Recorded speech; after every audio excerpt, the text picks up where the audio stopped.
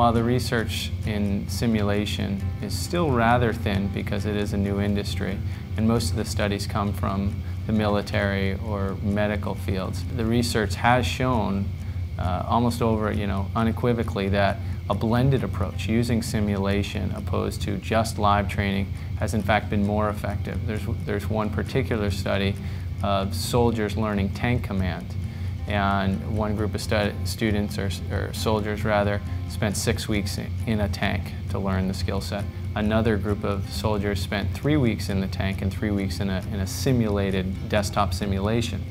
At the end, they all did live training or testing to see who understood the best and how they performed. Without a doubt, those soldiers who had been through the blended approach, half live, half simulation, performed considerably better with reduced time to competency and improved outcomes. The study goes on to explain why they think that is, and their primary thesis was that tank command, just like a lot of field work, is primarily cognitive, and if you can master the intellectual side of things, when it comes to getting into the field, there's less panic, more comfort with the procedure, and you're able to perform better.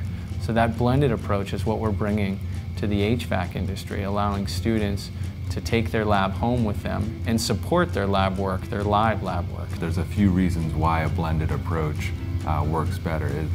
With the online portion, a student can be self-paced. All individuals learn sort of in their own ways and on their own time, so it allows that process to occur. And then in the simulation, you're allowed to build immediate feedback.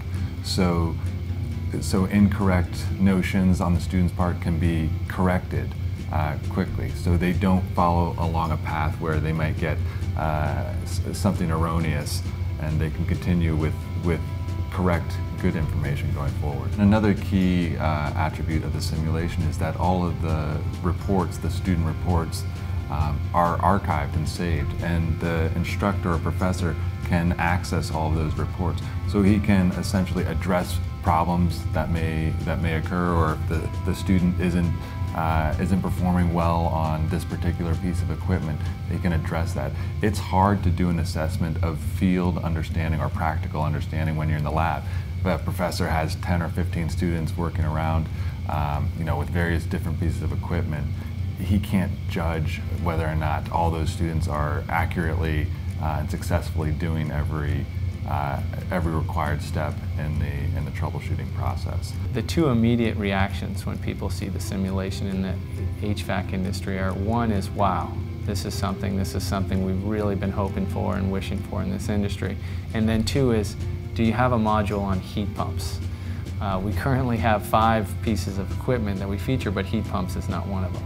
And so to hear customers say, react so positively and then quickly want more, that's indicating to us that we're onto something here, and we believe we're just at the beginning of what simulation can offer to the HVAC industry.